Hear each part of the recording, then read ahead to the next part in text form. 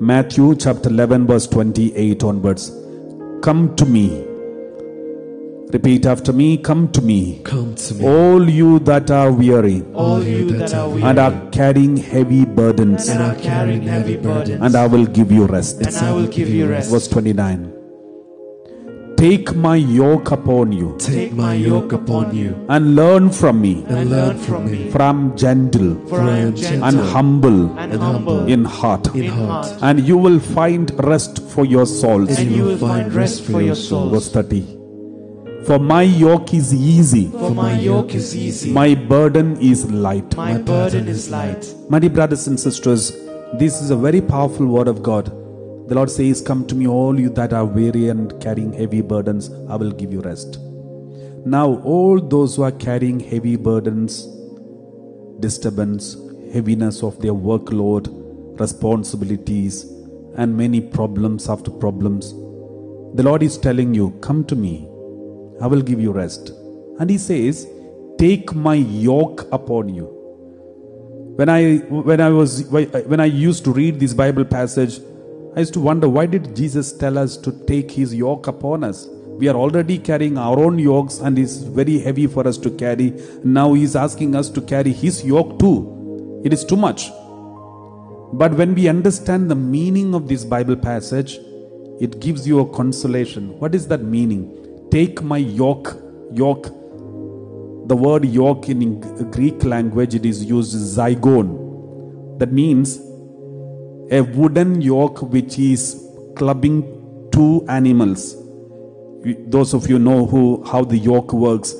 This yoke is tied to two animals, two oxen. So that is how the farmers use.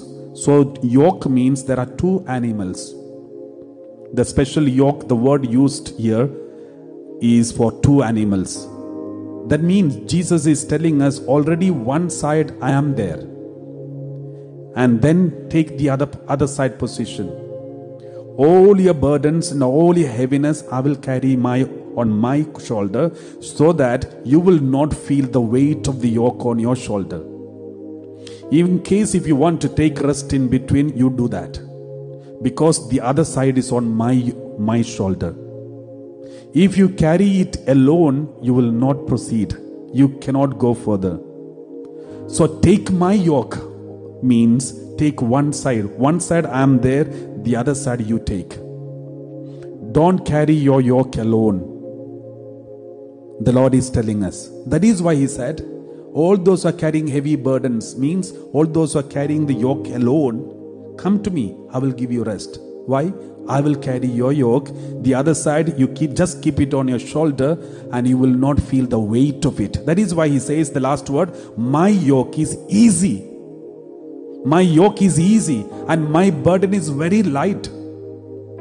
Because the majority, the heaviness of the yoke I'm carrying on my shoulder, the other side, you can just keep it on your shoulder. You won't feel heaviness. You won't see the burden. You won't experience the burden. That is why He said, my yoke is easy and my burden is light. My dear brothers and sisters, you must have heard this word of God many times. But the depth of this word is very powerful.